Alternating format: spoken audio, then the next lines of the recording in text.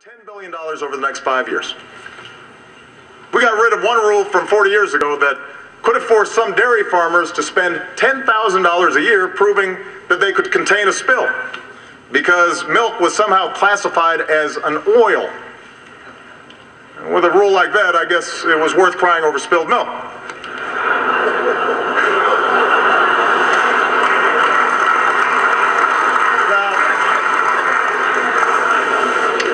I'm confident a farmer can contain a milk spill without a federal agency looking over his shoulder.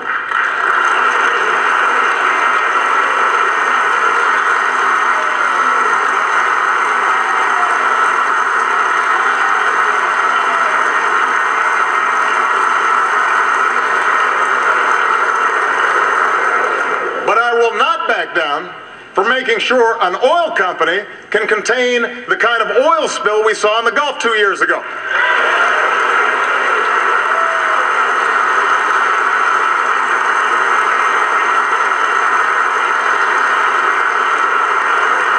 I will not back down from protecting our kids from mercury poisoning, or making sure that our food is safe and our water is clean.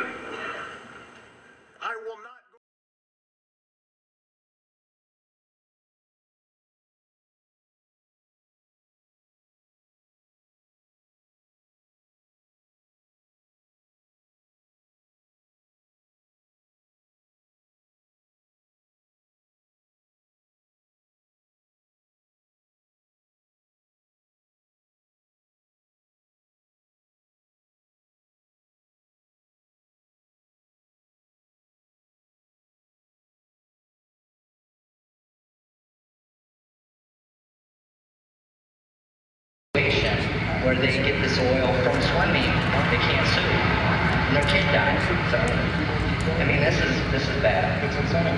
It's insane, and this is all about money. John Bolenbaugh. It's April 15th. The Detroit Free Press.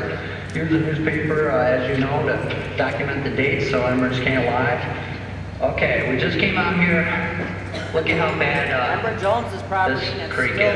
This is Enbridge-owned property. EPA knows it's here. Look at all this. Look at how bad this is. I mean, the entire creek is just full of massive amounts of oil that our animals are drinking and dying from. It's November 21st, 2011. I mean, we're talking a year and a half after the spill. Enbridge owns this property. I've showed you over and over again that they don't want to clean it up, and we just stirred this up. I'm with Ted Genoway. He's from Virginia. He writes On Earth. He's a great author. Just wrote something about Ben Gotchel in Nebraska. It was a wonderful piece, and he wanted to come here and see with his own two eyes, him and his wife, the oil that's being left behind. So I'm just going to show you clean glove. And just going to come through here and collect the oil.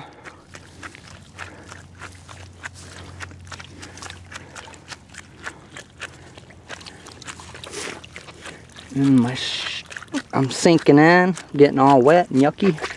But if I don't do this, nobody's going to do it.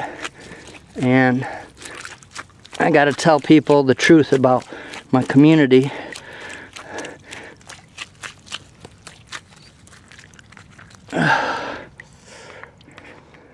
See that? Deer. This is deer season right now. Deer are going to be drinking this. And when you feed that deer to your family, they're going to be polluted. You guys need to get mad. You need to do something about this.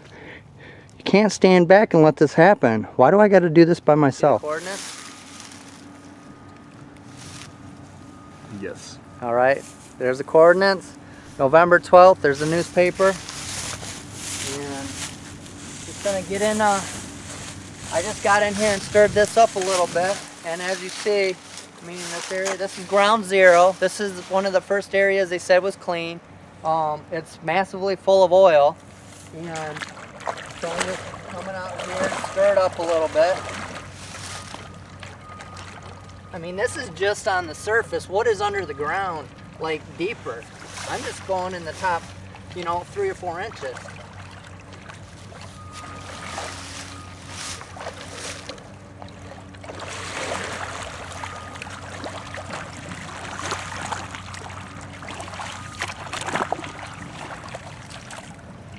So just let it all come up a little bit.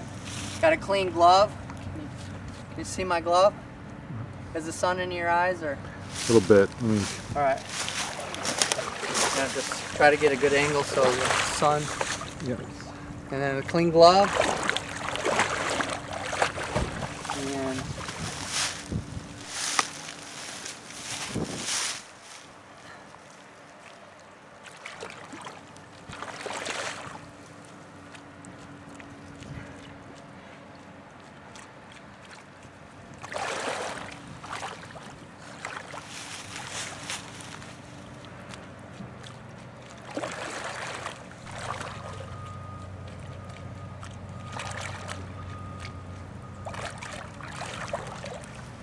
just, that's oil.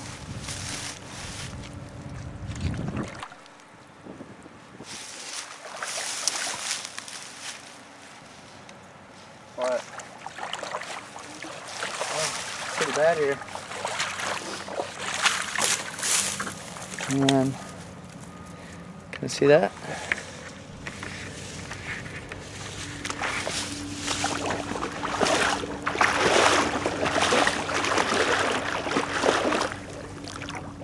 Can you see the oil, everybody?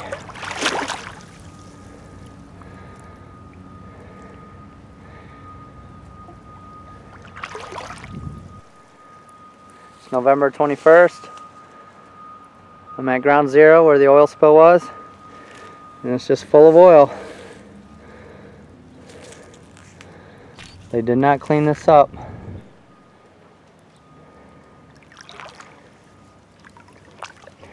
See where I don't put my rake around, see how clean it looks? You can see right down to the bottom. But where I take my rake and put it in, see how it's all popping up just where I walked.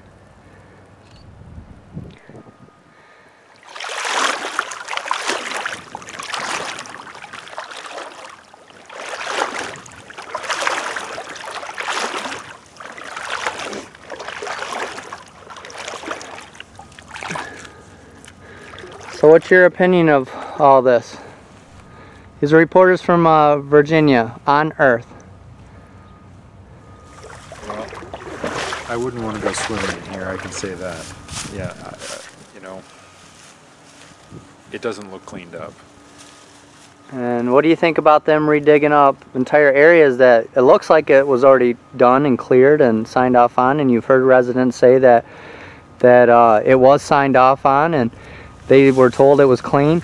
What do you think about them redigging it up now?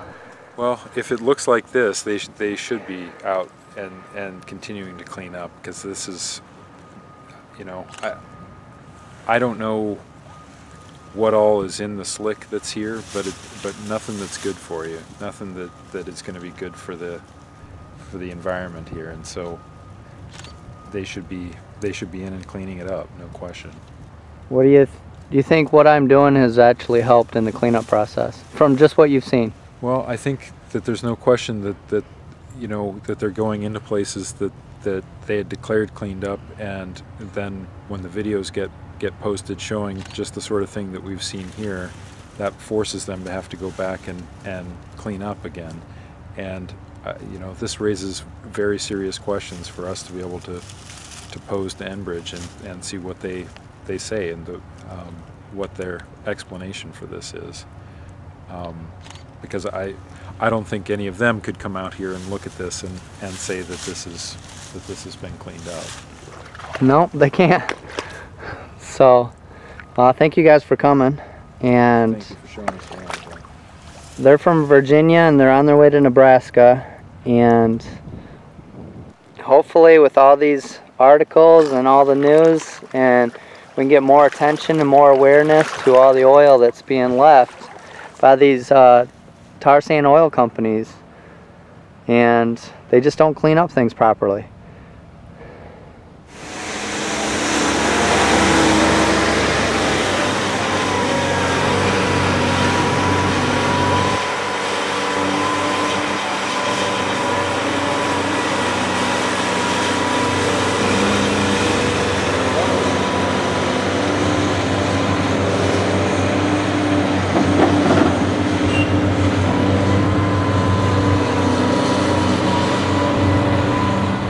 September 21st, go really super slow right here. Just go ahead and stop.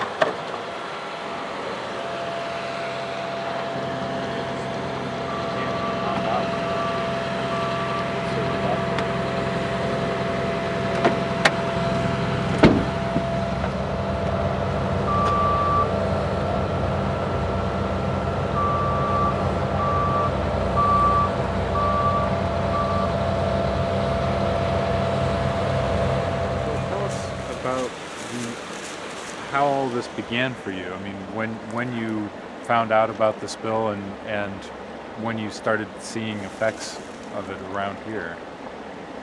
I mean, just tell us the story of how this all happened. It's just been a long couple of years. Yeah, a long year and a half. But that was before, because he said there was negative oil in the river. So Enbridge just recently told you that the Kalamazoo River is cleaner than a gas station area.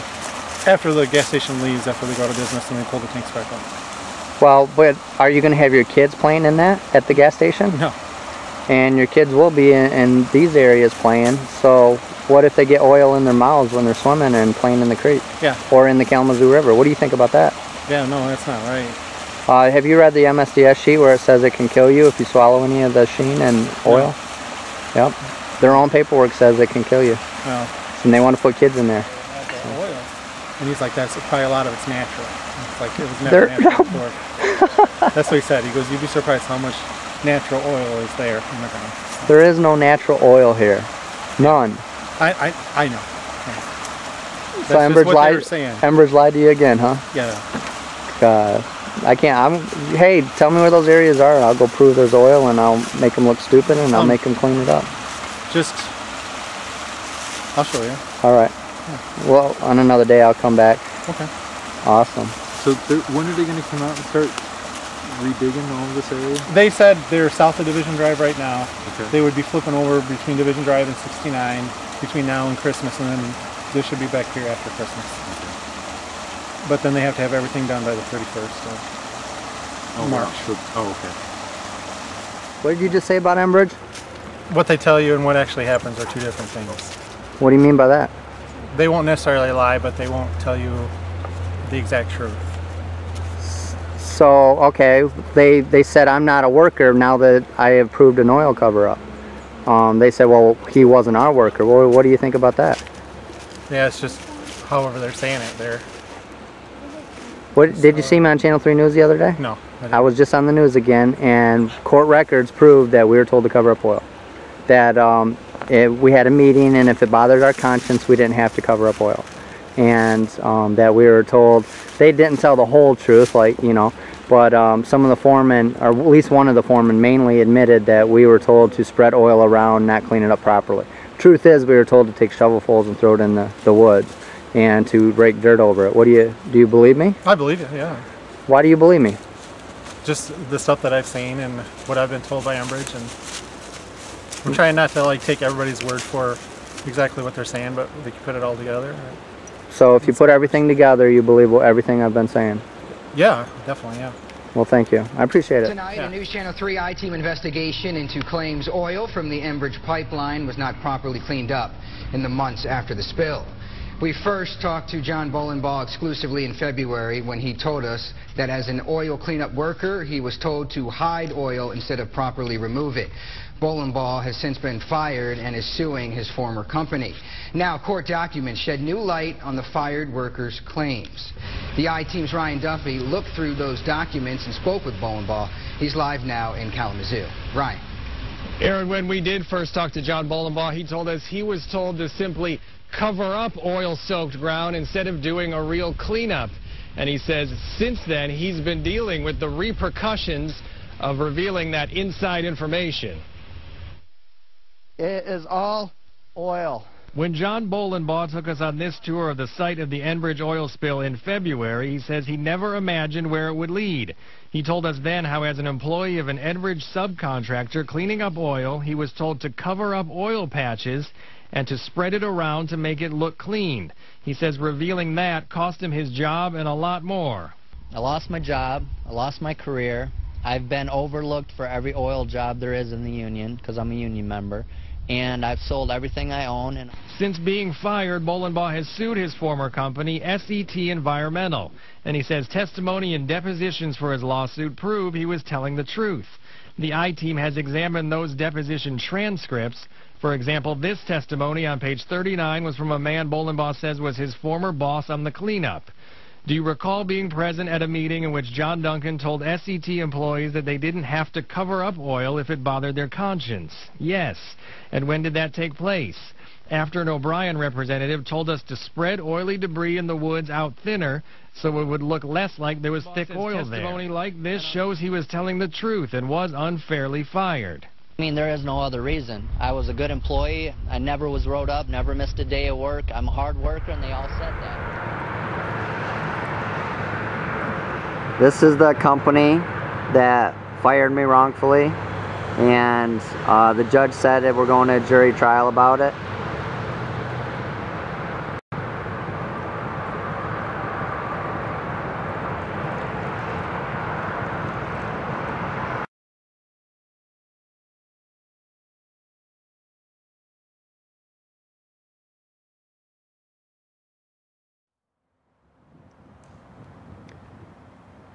We are at a Enbridge park. Enbridge built this park right next to the oily river. Oh my God. I cannot believe that they encourage kids to come to this oily soaked, benzene contaminated river. This is sad.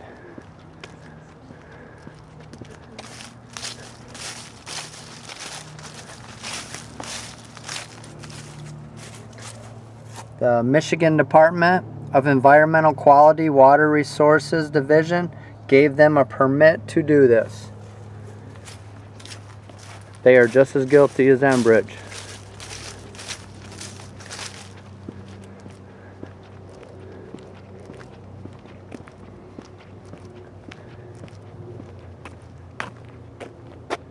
Don't go in the river, people. I'm telling you, your kids will get sick.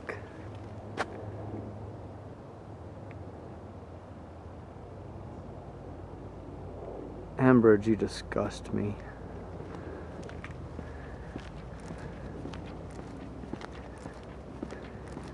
Well, do you want your kids down in here? In this oily river?